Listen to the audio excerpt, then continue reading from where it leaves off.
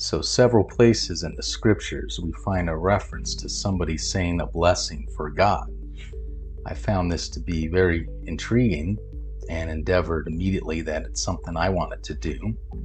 And so I started praying to God, and I was very forward that it felt a little funny because God is the source of all blessings. And so I essentially felt like I was asking God to bless himself.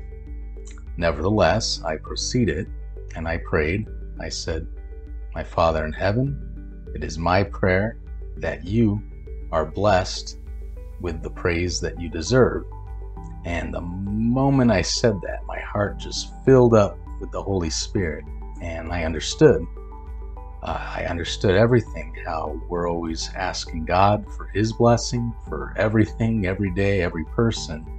And that's a good thing. We're not worthy to receive it, but God gives it out to us without measure because he loves us, and surely we can't do any good thing without his blessing. And we are to ask for it. There's plenty of examples in the Bible of people asking for God's blessing. But we can also bless God as well.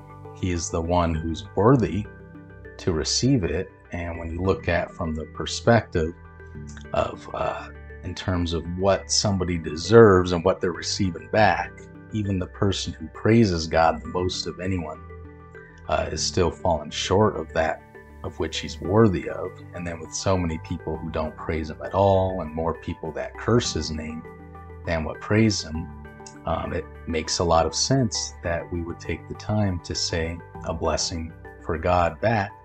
And that's something that's biblically backed as well. And so I hope that with this information that all of you will try this as well. It is my sincere prayer that God blesses everyone who might watch this video, and that all of you will bless God as well.